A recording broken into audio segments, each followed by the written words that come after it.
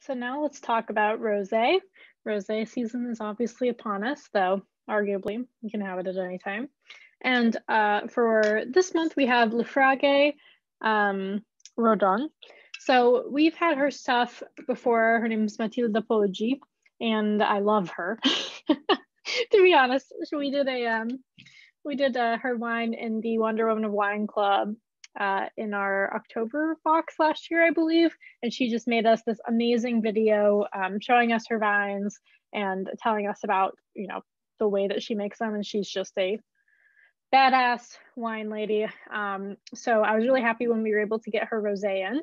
And it's a really good example of lightly extracted Italian rosé wine. So a lot of times Italian rosés are on the heftier side. Similar to kind of like how like Greek style, like they tend more towards the Greek style of rosé versus like the French style. This leans more towards the French style. So it's lighter extracted and it's really yummy, easy drinking. So let's try it.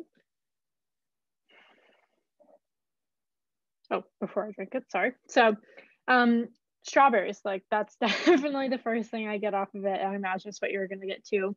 Tons of strawberries, also like some nice florals that I wasn't expecting on it. I don't know what kind, but definitely like violets is probably wrong, but that's kind of where my head's at with it. And maybe even like some currants. So let's try it.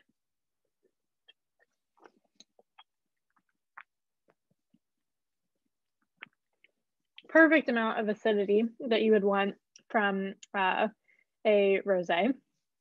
And it's definitely starting with the strawberries. But the strawberries went from just kind of like smelling like fresh strawberries to now it's like they're cooked, but I don't know how they're cooked. They're cooked like a baked strawberry tart, but without the sugar, if that makes sense. So that probably means maybe there's a little bit of malolactic fermentation in it. Really yummy. As far as drinking it, it's rosé, so you can drink it by itself, obviously. But again, going back to the same things I've been saying most of these white wines would go with, especially in like Italy and Greece, like fish would be great with some different types of fish. Soup, that's kind of a random one, but like a fish soup would be great. Even like a potato soup, honestly, like I still want to have, at least when I have dinner and it's like a soup, I still want to have my wines with it. And I normally lean towards like when I have heavier soups, I actually lean towards white wines or light rosés that have a lot of acidity, because I think that really helps with the amount of like milk products that are normally in heavier soups. So that could be a really interesting different take than what I've been saying so far.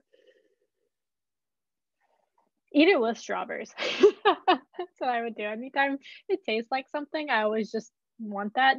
And that's in theory how it's supposed to be drank. So that could be another good one for it. And then also you could do, like your chickens, you could do your normal fowl and fish meals. So, oh, and then just like, Italian antipasti, if you want to have bruschetta or bruschetta, if we're being Italian today, all of that would be great. So I love her wines. I hope that you really enjoy this lighter version of an Italian rosé and feel like the spring is on its way. We're getting close. Also, the bottle's super cute. And if you're going somewhere for Easter, it's pretty classic. So it's like no one would know this is a natural wine when they try it. So don't be afraid to bring it. Well, if your grandma has the vaccine, don't be afraid to bring it to grandma's house if you're going to visit her. So enjoy.